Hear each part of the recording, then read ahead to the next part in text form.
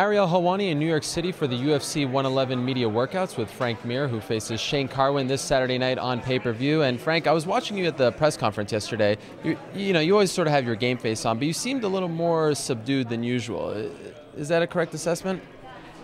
Subdued, like restrained, or? You just seemed like you were very relaxed. You weren't very anxious. It just felt like, Hardy and GSP, perhaps because Shane Carwin wasn't there, I don't know, but it just seemed as though you were a little just calm and cool and collected. Yeah, I think that, more and more experience under my belt every time I walk into, the fights. All the things that go with it, the press conferences and the weigh-ins and all the media attention. I'm getting more accustomed to it and able to associate it and place it. There's no reason to get anxious, except for a few minutes before a fight, it's not going to do me well. It's just burning energy. I did notice, though, that a lot of people asked to shake your hand, and they didn't ask any of the other fighters. Is there some sort of secret power handshake that you got that I don't know about? Because do you notice that? There was 10, 15 people that asked to shake your hand. Yeah, I think that I'm just such a friendly-looking guy. The other fighters, George is such a scary, intimidating individual, and Hardy, with the mohawk, I'm just more of approachable.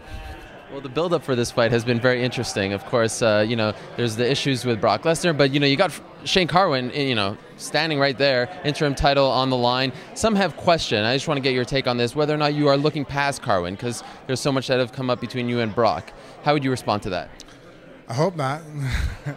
Or if on Saturday, I guess, I'm not looking to have taken Carwin seriously, it's going to be a very bad outcome for me. Well, Shane has never fought an opponent as tough as you. I mean, going into this fight, the toughest opponent he's faced is probably Gabriel Gonzaga. He hasn't fought for over a year also. Based on what he's done, though, have you been impressed with his skills? Well, very much so. I know a lot of people are like, well, he hasn't been the distance. I'm like, well, that's because he's successful. You can't, taking a quote from him, you can't fault him that if any of the guys he fought's never been able to keep to last longer than 2 minutes. Gonzaga is a world-class fighter. He's fought for the title against Randy. He's always been somebody who's been, swimming around in that area in the top echelons of the heavyweight division. And Carwin was able to weather his storm and actually make short work of him also in under 2 minutes. So I've always been impressed with, since that fight. I've been paying attention to Carwin. In your mind, what is the key to defeating him? Just using, the longer the fight goes, the more it goes towards my favor. Not so much as far as conditioning issue, but just the experience and just the knowledge of all the different intricacies of mixed martial arts is going to come more into my game. Obviously, the longer the fight lasts, the more counters and counters of counters are going to come into play. As far as heavyweights are concerned, you have some of the best jiu-jitsu in the entire sport. We don't know much about his ground game. Are you going to try to look to exploit that? I feel very comfortable the fight goes there. As far as exploiting it, obviously it's going to be difficult for me just to go and take him down. I think he has a good base, a very strong guy with an excellent wrestling background. But if he takes me down, and I think that I'm not going to be just looking to jump back up to my feet. I'm going to look to go ahead and play on the ground for a little bit and see where he's at, where his abilities are in that level. You called your shot against Czech Congo. Essentially, you pretty much predicted exactly how the fight would end. You feel comfortable enough to do that this time around? A little bit more difficult with Carwin, just for the reason being that not as much videotape on him.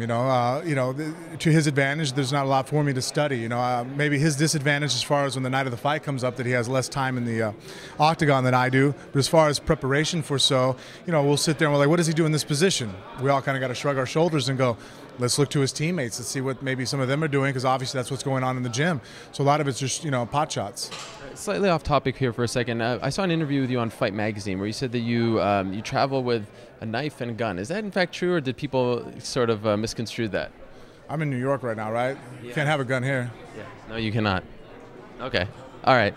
Okay. And finally, I just want to ask, Brock Lesnar will be in attendance. Does that sort of motivate you a little more? No. It's funny when people ask questions like that. Motivating, less motivating. There's a guy, Shane Carwin's going to be trying to put his fist through my face. If that's not got me motivated to move around and try to be successful, I don't think having Brock on the outside of the cage is going to add anything to it. All right, well, we look forward to it. Best of luck on Saturday night. Thank you so much.